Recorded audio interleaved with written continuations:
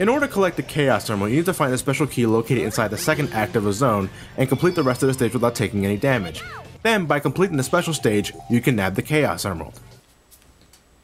God, these special stages are horrible! In order to collect the emerald, you need to keep your speed going by collecting these colorful orbs and grab the emerald before reaching the exit.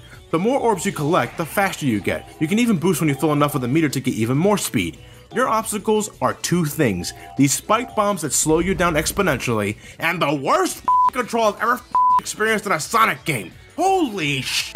It's so slippery, it's so jittery, and it's so easy to up. If you don't collect enough orbs to reach that emerald in the first 15 seconds of the special stage, you will fail!